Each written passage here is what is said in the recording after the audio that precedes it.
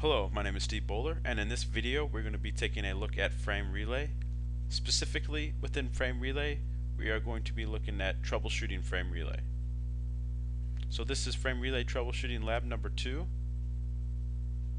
And what I'm going to do first is explain our network diagram, and then we're going to be given 2 tickets to solve in this troubleshooting lab. So we have 3 routers in this diagram, and then we have a frame relay switch.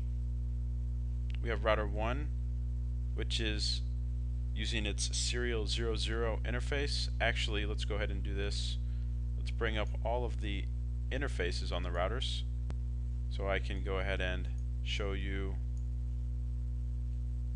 what interfaces are being used where.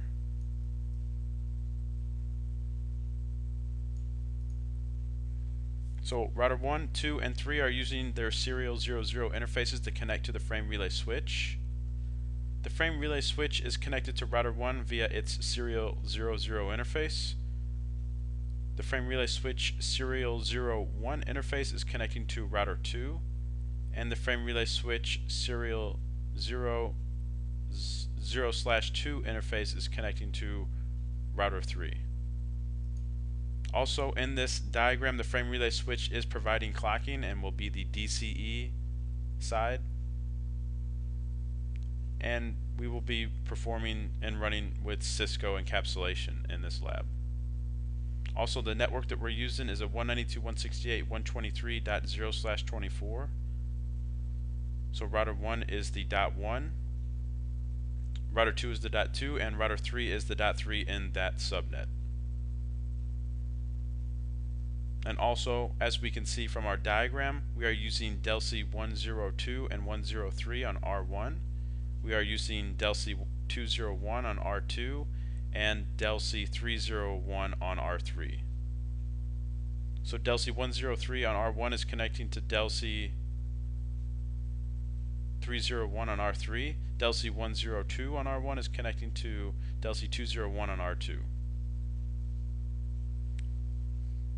So that is the network topology. Let's go ahead and take a look at our first trouble ticket and start troubleshooting frame relay. So here we have frame relay troubleshooting lab number 1. We have 2 trouble tickets again. The first ticket says that you have been tasked to fix a connectivity issue between R1 and R2. The issue is that R1 cannot ping R2. Your boss has given you access to the customer network and is counting on you to get the issue fixed by the end of the day. How many times have we heard that one? Configure the network so that R1 can ping R2 with 100% success. You are not allowed to use inverse ARP to fix this issue. So again, inverse ARP allows the layer 2 DELC to map to the layer 3 IP address.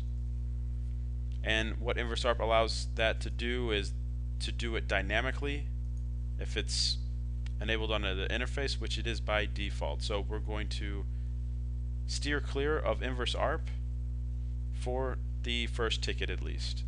So again, it's always good to read all the way through the ticket first before you start, because if you would have just stopped after the configure sentence